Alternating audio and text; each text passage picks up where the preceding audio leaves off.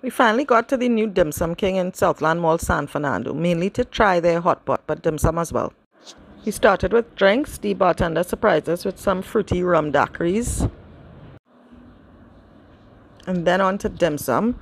I really wish that I could remember what all these things were, but I only remember a few. This was a soup dumpling.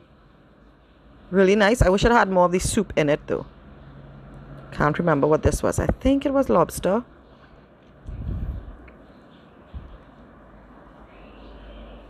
And this was definitely shrimp. But what I could say is just ask your server to help you out when making your dim sum order.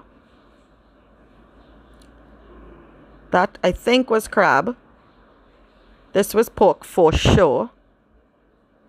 All of it was delicious. And then I'm really partial to dumplings. This I know was a pork bun. It was crispy on the outside and really fluffy on the inside. Then on to the main event, hot pot. We ordered so many things, y'all. It was ridiculous. Both seafood, vegetables, and red meat. We had, I think it was lamb and beef. Some dumpling and even ramen noodles.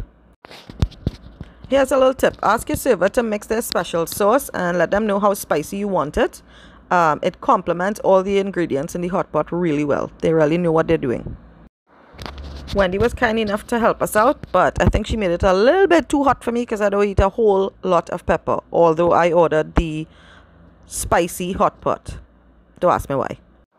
It's not extremely spicy. I'm sure most of y'all could handle it. I had to take breaks in between though. What I would say about their servers is that they are really knowledgeable and they help you out with the hot pot process. They're going to tell you what to cook first, all the different cooking times so that you have you kind of maximize your experience. We tried so many things, but I think Christian's favorite was the lamb, surprisingly, because he really loves beef. I didn't have a favorite. I enjoyed almost everything. We ended our meal with some sweet treats from their dim sum menu. This was an egg tart. It tasted like mochi filled with red bean paste covered in sesame seeds. This was Christian's first time trying red bean paste. I think he was both shocked and loving it. This was a sweet bun filled with an egg custard. It wasn't overly sweet though. Really nice. We really enjoyed the new Dim Sum King. I think hot pot is perfect for families and groups of friends. It's a really, really fun experience to try.